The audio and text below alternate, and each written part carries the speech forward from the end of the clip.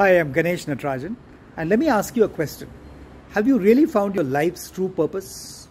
Now, this is a question that you'll have to think about to answer. And I thought about it long and hard about a couple of years ago and thought back to my early beginnings in a little village called Tatisilwai in Jharkhand. From there to Mumbai to taking up a job, becoming an entrepreneur for the first time, then of course to successful stints in Aptech and Zensar.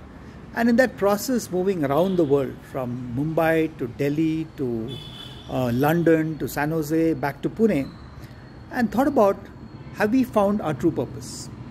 And I realized that apart from all the success stories I've had in the corporate sector, the real purpose that I now find in life is the wonderful social initiative we run in Pune, which is called the Lighthouse Communities, where we actually are working with over 1 lakh slum youth, not only in Pune now, but also in Delhi, Odisha, Telangana, to make them worthy of dignity, to make them have a sense of agency and succeed in life.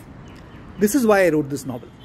It's centered around two people, Sharon, who's a Goan who grows up like me in Ranchi, but goes on to achieve a modicum of corporate success, and Abhay, a person from the slums in Pune, who goes to a lighthouse, and they both meet quite accidentally and have an interesting relationship which enables them both to find their true purpose.